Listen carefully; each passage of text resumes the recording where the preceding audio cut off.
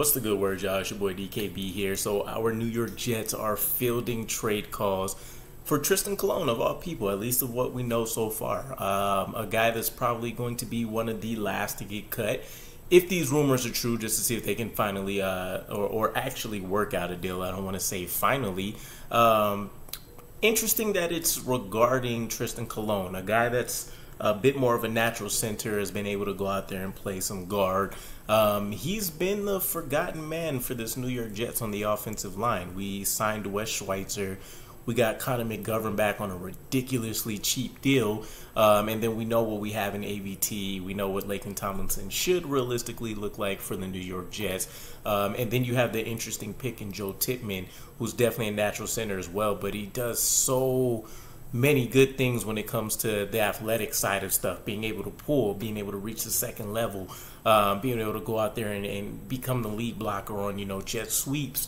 That you can see him coming in as, a guard in an emergency case, or maybe as one of the main backups, right? At least until he can find a way to earn the center job from Connor McGovern. So it did leave Trystan Colon on the outside looking in, spent a lot of time with the third string unit. So this isn't a guy that really is going to be heavily considered to be on this 53-man roster the way that I see it, right? And I think the contract that we gave him spoke things as well. He got just over $1,400,000, something like that for us, $250K guaranteed. So there was nothing other than just a fair shot of trying to make this roster. He's supposed to come in and be one of the more violent guys to give us a little bit more nasty on the offensive line.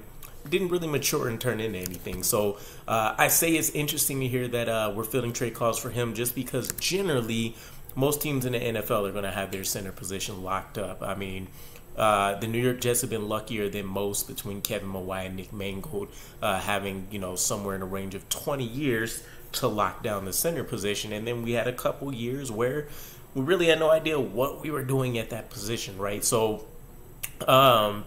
Trystan Colon is definitely a luxury for us as an emergency center option, but if we can get a trade in for him, it's going to be a late day 3 pick, right?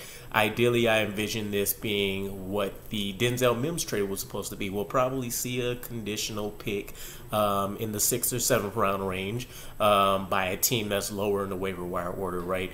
And off the top of my head, I'm not sure who those guys actually are.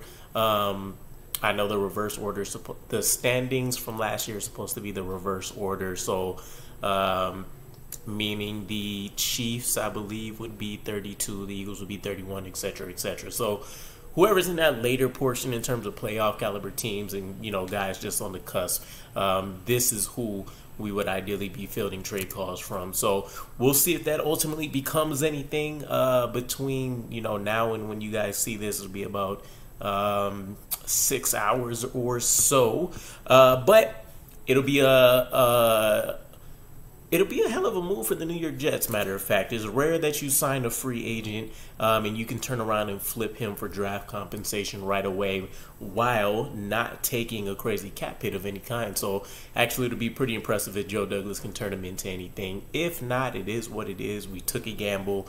It didn't pay off, but we're happy with the results for the other shots that we did take on the offensive line. So let me know what your guys' thoughts are. Trystan Colon seems like an obvious trade to me if we can make it happen.